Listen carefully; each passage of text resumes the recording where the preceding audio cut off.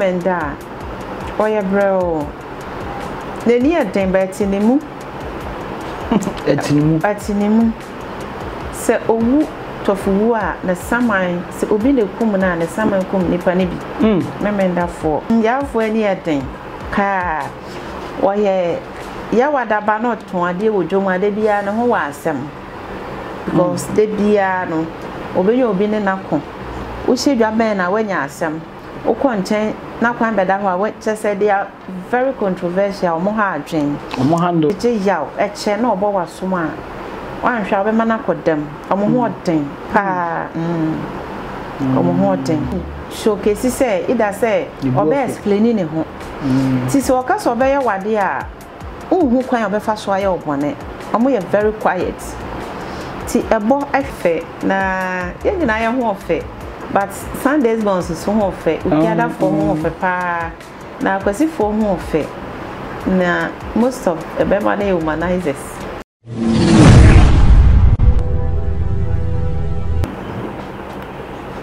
ya kwa Agradaa TV1 enne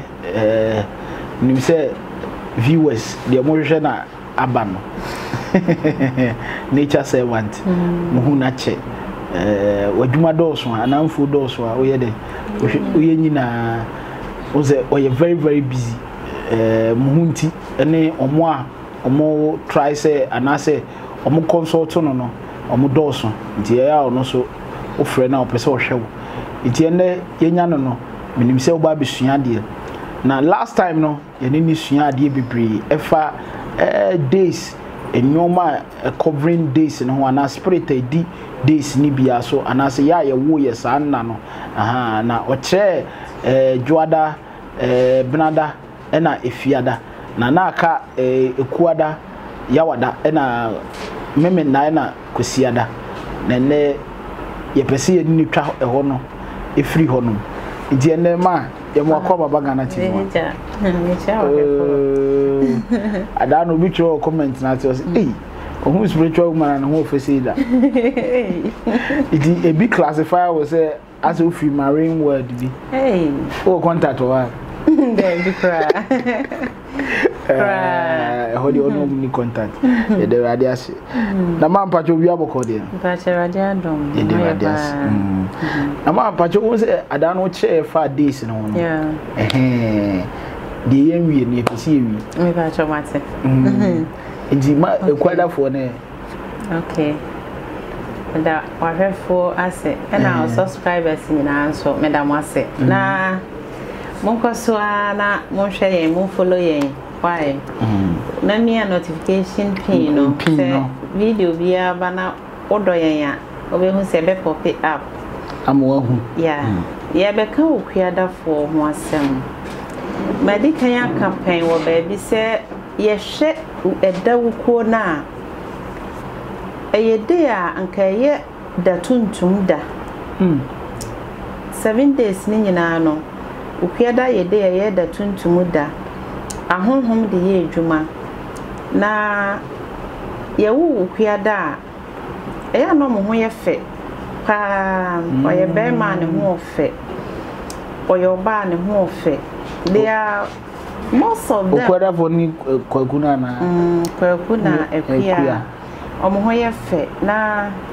disappointment ewom ena omo ahoma ha omo but wan go kan omo a omo meka aha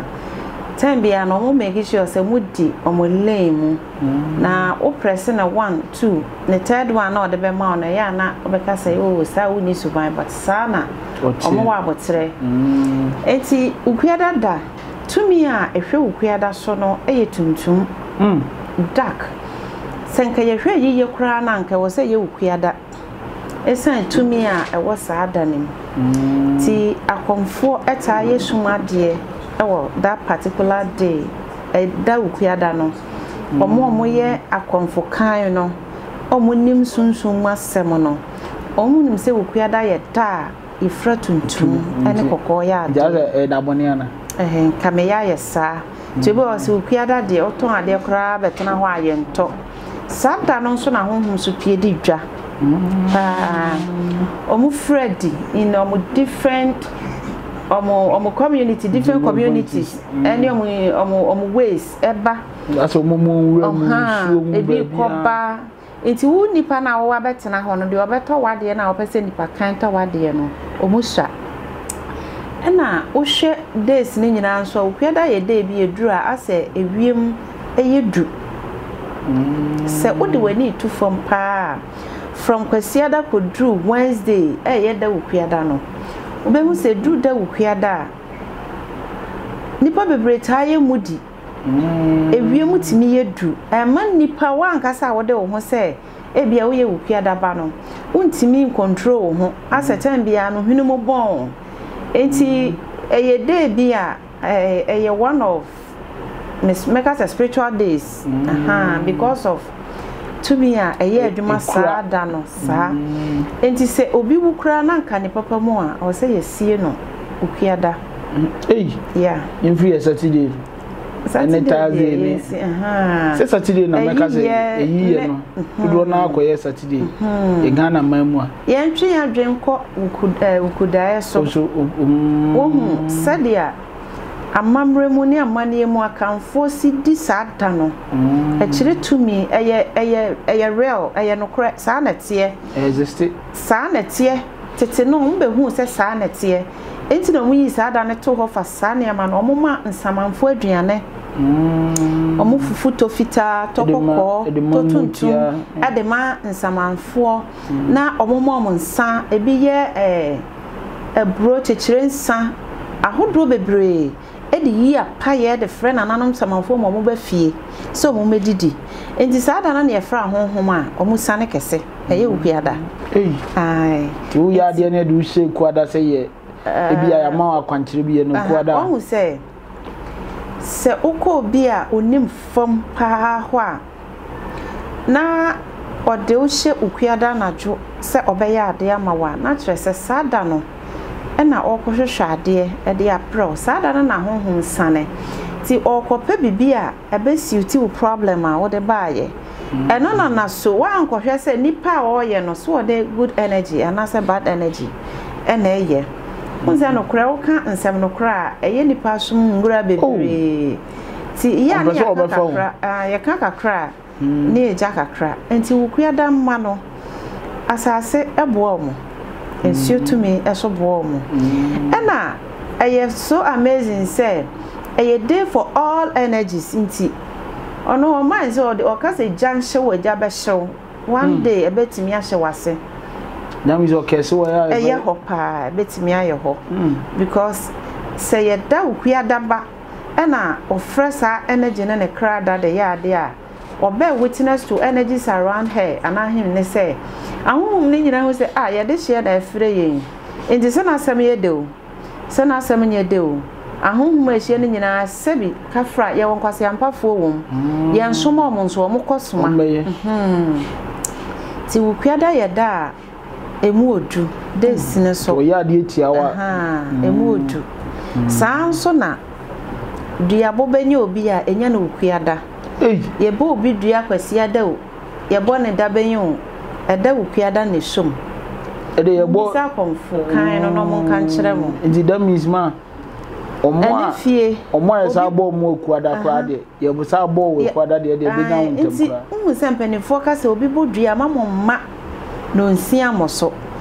bi anada no na akosi wokuada enti se uti anye yie na akosi dabone so a sa wokuada na ye dabone na wokoka se obi ye dabone ba obefo se bia konka nipa ho enti yakata sa ada no so na ye yie film o ma se de ye chade e mo hu se titina ka ye dabone ba ya penifonu so obi o ye wonu kuada na Friday e bi wo hwa ye beka so tumi e hwa sa na ne so nti no omo nye na afa ye from busuefo ne ade enti no omo kata so and so in reality no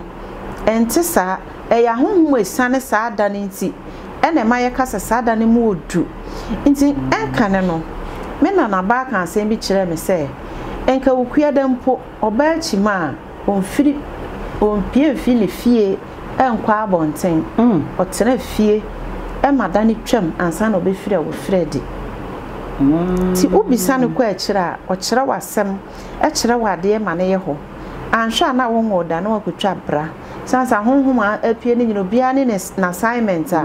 ene na agenda no nam yenche no so kwada de na se omo de na se ebe ye dede wo bia so mate wase ba wo ze momi akoye se disadvantages ne doso no say doso advantage. And so no, that is the weakness of the day. Inti o fine o ho say aha na osha na ha na mesha na wa ye ho adwuma. Inti na bibia apunu bia wasafoa no. Aha. Inti say o fall short e wo de amaka ho ene nkyere say wa wie ya ba na say won ka nipa ho o ka nipa ho. Na nso e bia na day ni tumi no. E bia da wo beto ho no. Na sa tumi ni bi anye tumi pa na etwam e na ahye won so se nipa o hye yefunu mu abofra hye yefunu mu a ade bia ni su tumi onya to fom na oje ngepe e na honhom ne nya ne ho kwan enti oda ya de wo no da na wo to fom no se wanye lucky na o guidance spirit ana say angelic angel wo ho any present around that time no ni ho a na asimasi twamo a na wahye won so ti di odi nkan hye won so no na kire de wo de ba asase so ene kwaye won hyebre ya hye won so ene ma en hyebre ne krabia ho asem ka emu twe no aha enti eya na yesre se wo kwa wo so a na wasro tumfo nyankopon se wo ma wo so a wo kwai nkohia nipa bofo ahohom ni bi ye nipa ti di oje wa wo no kura fi a ona di nkan hu na waye den wa hye won so no enti o day of birth no it means something but entrese wa wie ye no and entrese wo nkunim die no utimi ye ho adwuma e ma ne ye yie ti ma omo so aye wo mo ya wada ne okay ya one ya. Yes, I have a cabium. Now, don't throw stones. You are that for. Me see, I'm pretending, and I will not retract it. We are pretenders. Obey me, I can say what door. Pa, and password door. But what do be so power, baby? Hey, obey me, I worry me, you know, at a time. They didn't know who died. You were yow for wonderful. That is a massive moment. Say ye kan ade a eye honhom asem na edede wo honamani nye de broni afa ne pen atrakire me bibini me kan ye de aha ya wada to me ti sense tene oba won tene ne agisa tobo so na agiko sanete enti wo ba wo hwe ne se won pen ho asem na obie ni mo na hu de obetimi aya obeka to mu ntam. They are very dangerous. Na men kan say omo ya wudifo but ye ne omo nworo expect say obey 100%. Uhu ne say no tia na wa manage ne sa because they are good. Upon say omo ya pretenders no omo ya very good. Opewasem. Okasa wo de usim, odi ubesim. Say ya okachiro say gina ha. Na ogina ha na wantwe ho ebo be fi sura be bo tirim omo twantro enye omo nyina ebi that means o manu ede pa ebi twantro mi pa o manu ede dada de ebi number 1 enye omo nyina ebi twantro enti so ya sofo so you don't see so wherever you find yourself so kakra wonimu kakra wonimu onye dada afo a obeye ne ho se oye aza sa ya ofo no na ya omomba no e wo problem kakra because omo say be man no be pretend oba no e betimi pretend but they are always being caught because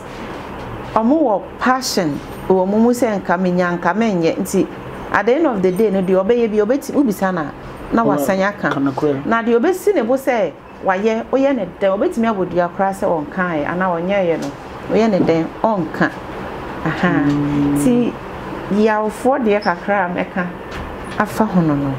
so omo ye good with ensure to me so to me adwuma eh pa mo wo de ya 400 gina 90% eh good so omo de ensure to me be ye omo prayers as ensure to me link it to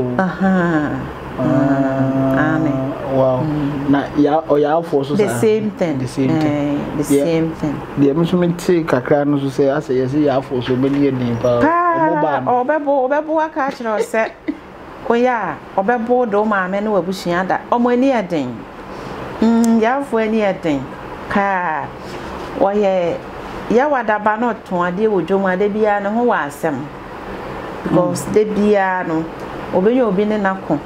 Ushedwa ben na wanya asem ukonchen na kwan beda ho a say they are very controversial mo ha adwen mo handle ni nia ompe ne ho asem so de ompe ne ho asem na akoka na waka asem sa na omote omo ho oden wow they are very strong people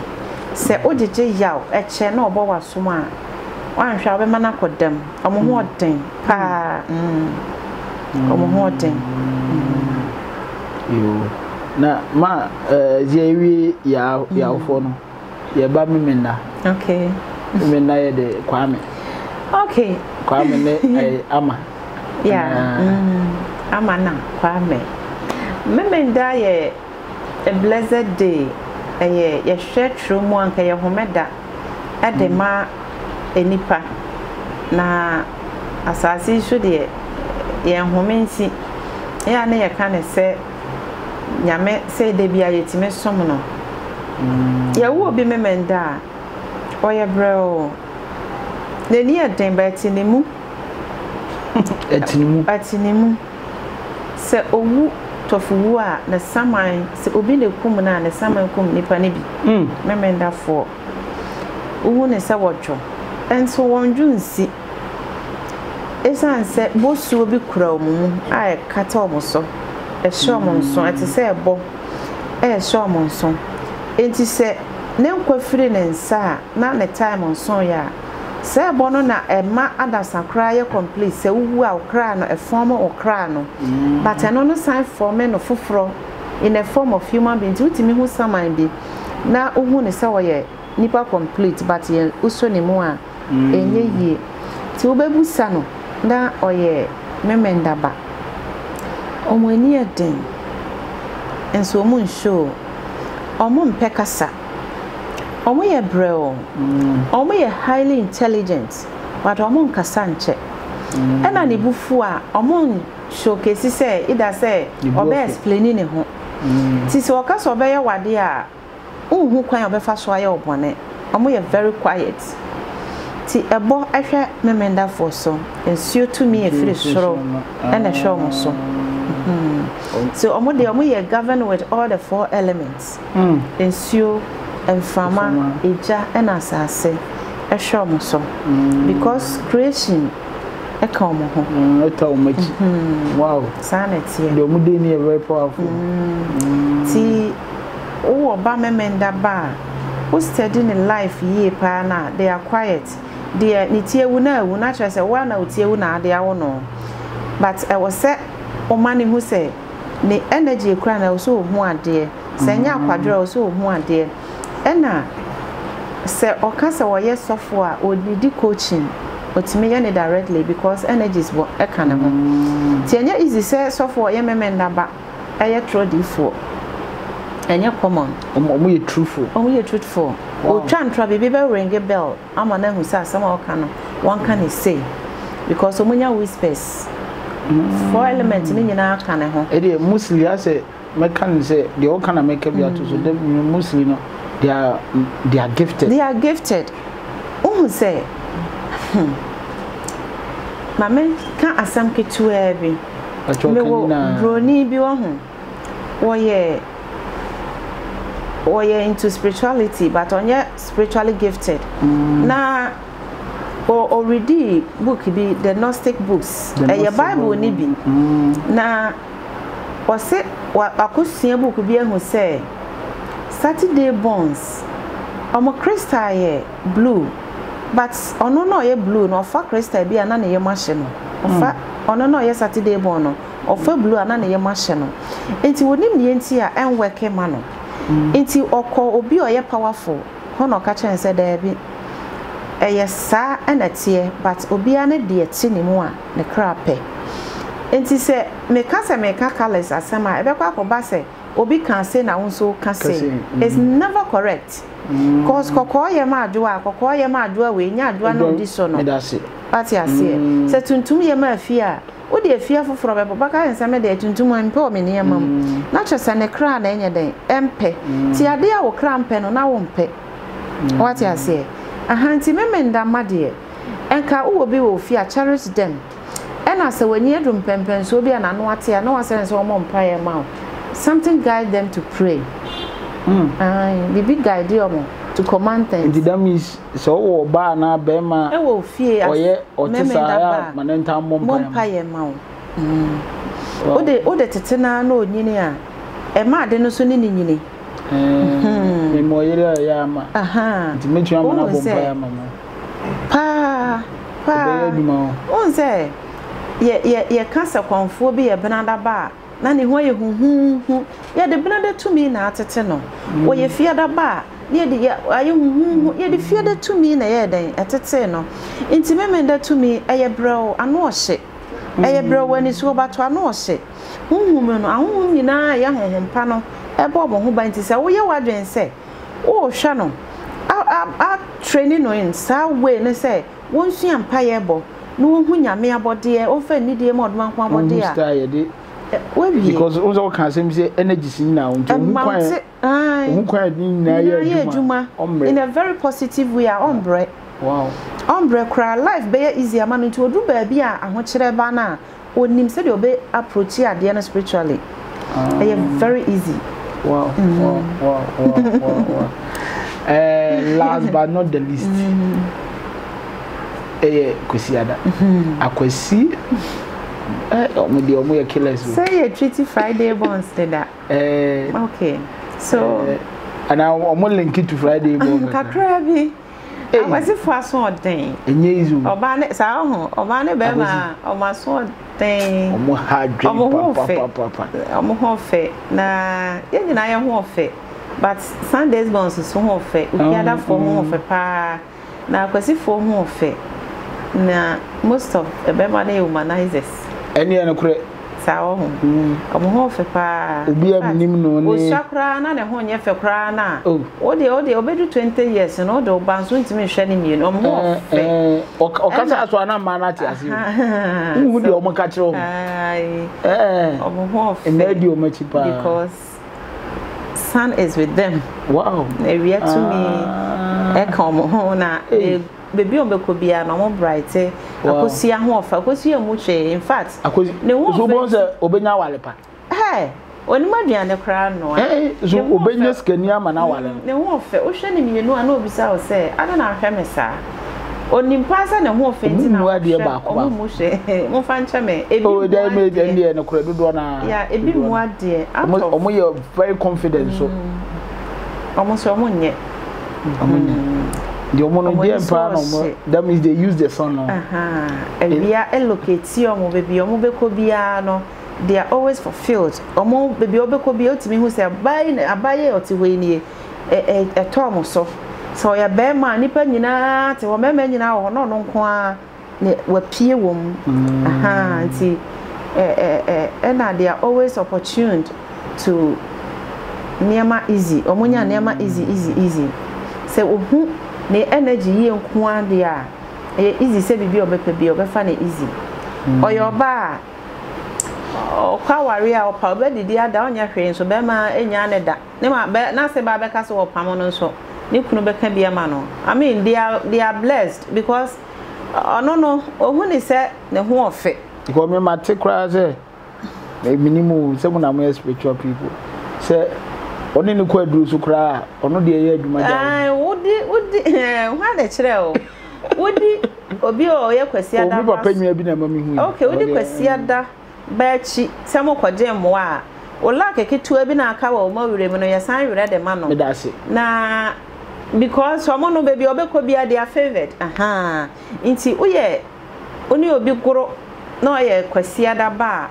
mo kwa puntu obi ase amani ndi kan ansa na obeko bia wako obeji wani monyam oni omogoro cha o lack ekodi omo ho obeji wani monyam sisia because the sun shines brighter even se bopa ho na wi ankoto ya still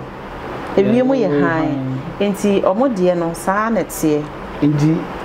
nature servant, baby say it will be good say akosibia or sorry anopa.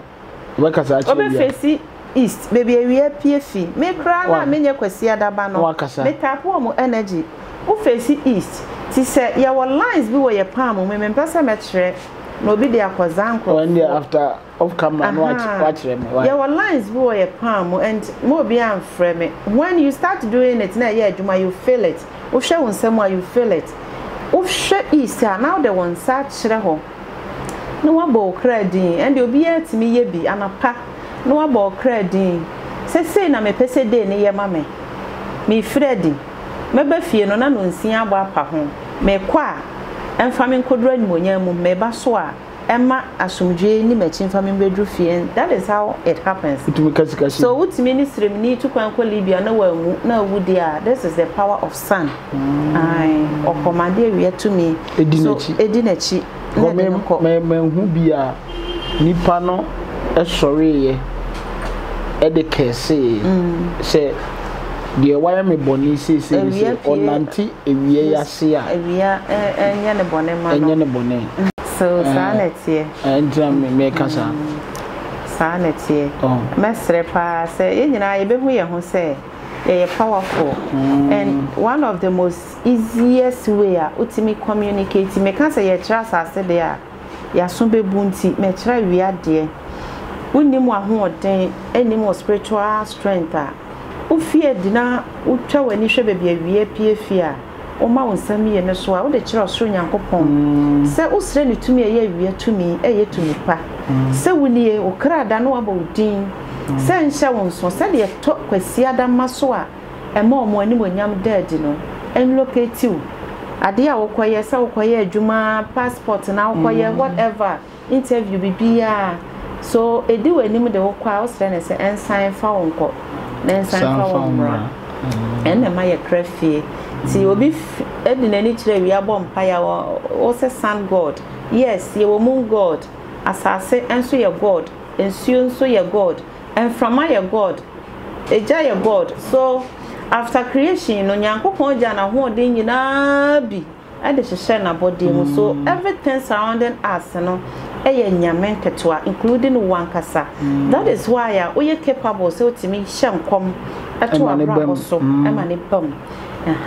Madam Asi. The nature servant Asi. Ne number ne go no. So friend. Na ma. Papa. But you from me say ye bibie ya sorry bi temple bi. Okay. Na say ya sorry mo. Say ya mo hu dewura ma amanfo antia. Enti mo ye senior members. Oh me dey me ya sorry panyin dada. Enye asori gidigidi say entwene bo ne bi. Eye baby a ho say okra dwane agyaw why depressed or how be atowa ho say owuo bi ana niama a eto no akutia wo say wachia bre eho eye divine side a wan kasa na obebo mpaye na yaboa o tena sidinya sro bo ade nyame I say you will get inner peace. Yeah, you will leave yourself from those things na ekutia wono obekono no waye ko itinye dede ye bia enye kofa ababra ne enkobo bronsam bronsam na akra ye nya ye be invite no na ho de ya jibi akwaji sika woni kurom abeya ate ohia ya enti ye shase ye sre nya mesi ye be wie ntem na Abroche for be sponsor me pa metimi aboni. Oh bondi na chia no. Ono kwa ni beje. Auntie Yvonne, ya be sure we so good. Wow. Ono na ama assassin say ya start yeso adwuma. Ti wo so opa fa de bra. Obo odi. Every month na wada wase. Sponsor ye. Ma zini di no. Yvonne. Auntie Yvonne oh Yvonne kwe o UK. UK ma na mi shira wate. Odwuma nyina ankoso. Se wo bu adwuma pa. Ama afoforo so abenya ahonsane. Wa nyame shira. Wo so pese wo ba. Oh, na na obeba beye the rituals. Oh, wow. Or try the best. Auntie Yvonne nyame shira. Ti ma on comfort so bi mboa. Divine sanctuary the mo be wow. We are makai men call China that, but we have video. We say almost those temples now people go there to relieve themselves. Yes. Now my little rituals. Na washia adie near church na kwanchebia you do in life. Yeah, no why you relieve. Say na pepe. That's say na me nature servant and treat say Ghana say bi mu fanche enka so bia bo so na munye and say sa anwoma na ye hu we are quite different wo be a me do you wadwen na kodu sa hona pure rituals me dase tuba kra bia nya watale no ye be chendi wo no ahye atare kama ena o kan rituals so bi be ka say o be ka devilish na me hu din a I tell you, metapo to energy me, then I will question you. Because from ages, rituals as they say from ages, right from creation, rituals AC. Rituals chire ya forebo de ko nyame sacrifice de ko na ya kwasra de free ne ho because wo kwa hemfie se ye de nsa ne kwa hemfie wo kokra ne ya nsa fansa kra ma ti ye de bibi na e ko oduma nkoma anim ti ye ho de ohun ti anti memma fa cheme ohun ti ko ye adwaman sam na ko didi na za de wize bibia na ewura mu a nta mandi kan atwemo adwen si bibia se de temple na sitie no inti ma yeda se obade yeshao amen na omwa na ntumi si temple inti esibia ye Ghana TV wa ye be call life bomu si ba ko take coverage location dey nyamfa ntuja because it's not complete yet enyanwie obu abeka uka locations ya de be chen say ma me ba ho me wo hefa ye mbo ekuro bi adi mbo se o se me ho me twan me fa me nko esrew nti wa pese oboa e ma ye no man na wo honom ofre na no mobile money number na ye de be ma momu number no na say all networks o abuchi baby bia o pese o contribute na temple no yetumi si ni ntama o mun say o yeso anyam meshaw nyam meshaw be bibie kwan ama no say obo nature servant e mani to be in the temple no onyame ayokese yeda say I still Ghana TV1 like your video share comment your notification button no e be dia anytime be a nature servant video betum ya obenya notification the number no so esro frɛ no ma wo bi Ghana na me drama se pro pa se munya mrehwe ye nyame hye munya yes yeda say